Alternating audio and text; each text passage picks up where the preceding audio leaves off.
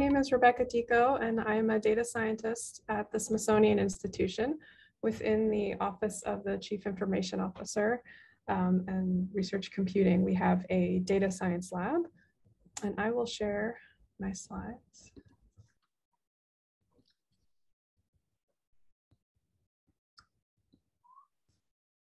Okay, please let me know if you can't see the slides at any point. So today I'll be talking about some work we're doing to enable the development of dataset cards for datasets at the Smithsonian Institution.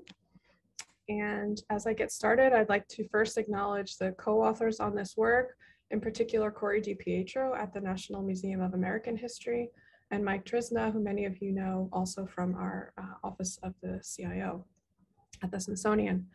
And this work that we're doing, to me, it comes out of kind of three major questions or things that are happening at the Smithsonian. The first was the launch of the Open Access Initiative, which happened in February 2020.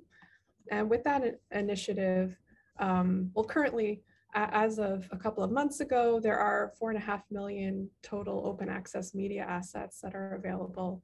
These are hosted on Amazon Web Services, and they're freely available with a CC0 license, so anyone can use them for any purpose. So that's kind of one impetus for us to kind of think about how we might document some of these data better. The other is a small group of us started meeting about 1.5 years ago as a reading group around ethics of AI and machine learning. And out from that has come this AI value statement that we're working on for the Smithsonian. So kind of a statement of our own AI values, even if we put our data out there for CC0 license that anyone can do whatever they want, we want to make sure that any internal projects reflect the institutional values.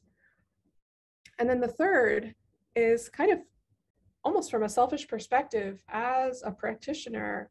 As we kind of encounter new data sets at the Smithsonian, it is just more and more evident how much domain-specific knowledge is necessary in order to understand those data, what biases might be present in the data, and how there's just so much insider knowledge that's needed in order to use the data in the best way possible. And this is probably very obvious to all of you, but this is just something that we're really trying to get down, on paper and get this out to as many people as possible. Again, the Smithsonian has 21 museums, so there's also just a huge amount of expertise that takes many years to develop as someone who works here. And so the more we can kind of get people to contribute to these data set cards, we hope that they'll just become it'll make the data much more usable by the community at large. So I'd like to talk today about two data sets that we're developing data set cards for. This, along with our AI value statement, will be coming out in a preprint in the next couple of weeks, I hope. So I will make sure to share that to the AI for LAM channels as it's out. I was hoping it'd be out by now, but things always take longer than you think. But one of the data sets I'd like to talk about is a Bumblebee mass digitization project. So this is about 62,000, I think, bumblebees from the National Museum of Natural History have been digitized in collaboration with the Smithsonian Digitization Program Office. And here is how they look pinned in the tray, but they were all kind of individually removed and repinned. And on the left, you'll see kind of the original image as it's been digitized. And you'll see those two labels next to it. So those labels are normally pinned under the specimen, and they were removed so that they could be transcribed as well. So these were also transcribed by humans. And I put on the right kind of as we're developing a species identification model, for example, or some other kind of computer vision model based on these images, we wanted to remove the background to make sure those labels are not kind of part of the computer vision model. And just to note also that this is kind of a separate data set already. So we could have this original data set of the original images with the labels, with the foam background, and we could also release a second version of this data set without the background. So that's kind of another use of the data set cards to kind of just, separate these two data sets and document what we've done in each case. So now I'll just go through a couple of the from HuggingFace, where we'll post these dataset cards shortly, some of the content that we've kind of come up with for some of the fields in those dataset cards.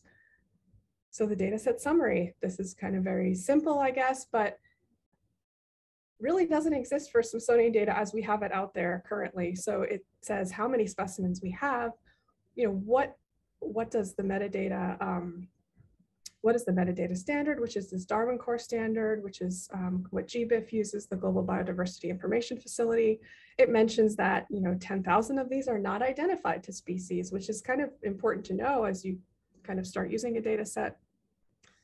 And the fact that many of these have been georeferenced and that it's a worldwide data set, but a lot of our data sets are worldwide, but they're not, it's not unbiased in the sense that it's absolutely evenly distributed. So I think that's also an important thing to note, is that collectors, prefer to collect at different places or specialize in certain species. And so we will always have biased data. Again, as I just mentioned, the estimates of the geographic ranges may not be complete, and there are reasons why collectors collect from some areas more frequently than others. There's actually a paper about botanical collections showing that most plants in museums are collected very close to roads because those are easier to access. So whenever we're thinking about global data sets, we have to make sure that we're taking into account the fact that these are not truly fully collected. There's also, there are no specimens from Australia and Africa in our US National Museum data set, and most specimens are expected to be female. So again, if you're not a biologist, you're coming to look at these bees, it's just really important to kind of include as much information as possible about the data. And then for other known limitations, things like the species identifications might not be accurate at all. And so this is something that we may use those labels as kind of ground truth, but taxonomy changes quite frequently. And so that may be something, if you kind of grab this data set, you might have to kind of look for an up-to-date taxonomy and change the names. Collector names, we know absolutely are not consistent across records. We've been working on a project to better attribute specimens to women, because often women's names historically are recorded as Mrs. with the spouse's name. That's definitely true in our natural history data sets. So if you're looking to use the names in any way, you may have to think about how you might clean it up first. For example, some other things, I don't want to read this whole thing, but specimens from Brazil, because of legal regulations, we're not allowed to include the images of those specimens online. And for endangered species, we don't include locality data so that people don't go find them and collect more of them. So again, these are just different ways that our data might not be complete or might not be accurate. And if you're wanting to use these data to build a model, you should know all of this right away. It shouldn't be something that you have to kind of call up a bunch of curators to find out. So the last data set I'd like to talk about is very different. So this is a photo of Phyllis Diller, who some of you may know, some of you may not know, was a comedian, an American comedian, active, I would say, from the 1960s to the 1990s or so when she passed away. And at the National Museum of American History, we have this card catalog, which is all of her jokes, which are written on index cards. And you can kind of see a photo of it. These have all been transcribed through the Smithsonian Transcription Center. So volunteers signed up and transcribed these cards. You'll see an example on the top of how the actual card looks. So you'll see that stamp that says accident. Most of the cards, if not all of them, are categorized into some kind of higher level topic that the joke is about. They'll have a date.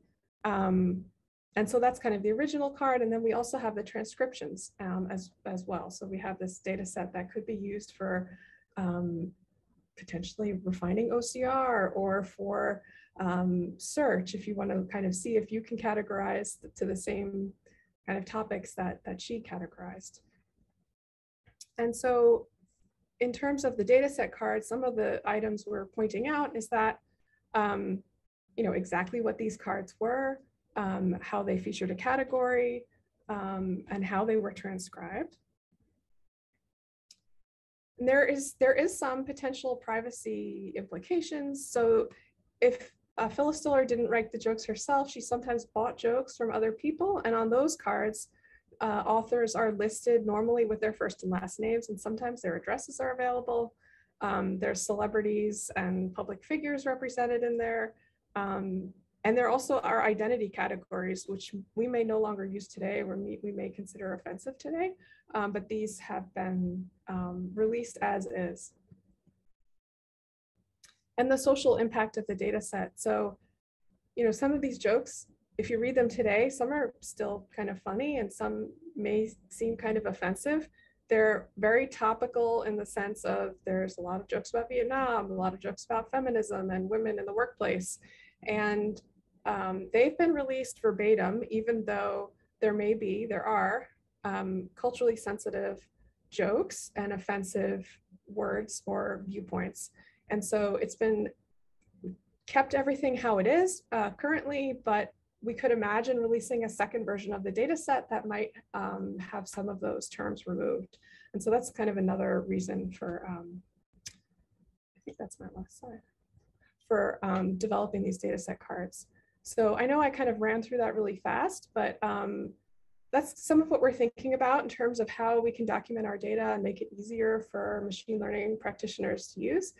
And I welcome any questions you have. In the chat box. Yeah, the question was, how do data cards come into play when we build models out of the data?